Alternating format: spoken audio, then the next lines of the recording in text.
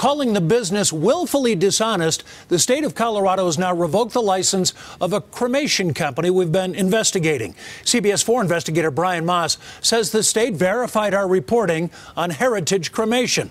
It shut the company down in December, but Brian tells us tonight it hasn't buried Heritage Cremation just yet. Grandma was a great grandma. She was kind and she was funny. When her beloved grandmother died of breast cancer, Deanna Jackson searched the internet and signed up with Heritage Cremation providers. Their webpage suggested they were local. Everything I read on this website gave me the impression that they were local, and it was extremely disheartening to find out we were misled. When she learned Heritage was nothing more than a cremation middleman with no local presence, she tried to get her money and her grandmother's body back, but says the company refused to reveal where her grandmother's remains were. But ultimately, they didn't give me the name of the funeral home. They wouldn't tell you where your grandma was? Nope. In revoking their license, the state of Colorado found the company has repeatedly withheld bodies until loved ones coughed up more money. And in putting them out of business, Colorado investigators verified what we reported.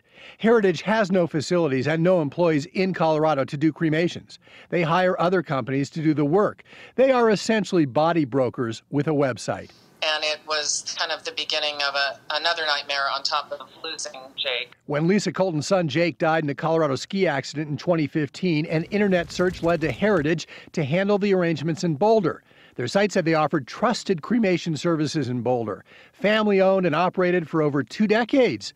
But we found they only got a license to do cremations in Colorado about 4 years ago. They were scam artists and they had no soul, no integrity, no ethics.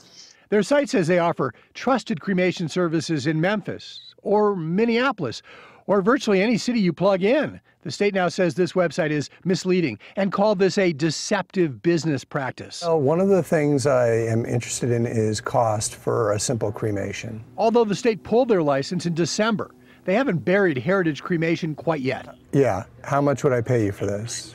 Just last month, after they were stripped of their license, their website was still up when I called their 800 number to request a cremation in Colorado. No problem. So it would be $995? Do you accept credit cards? That's beyond horrifying to me.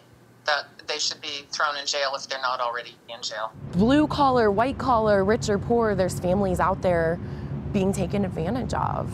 I'm Brian Moss, covering Colorado first.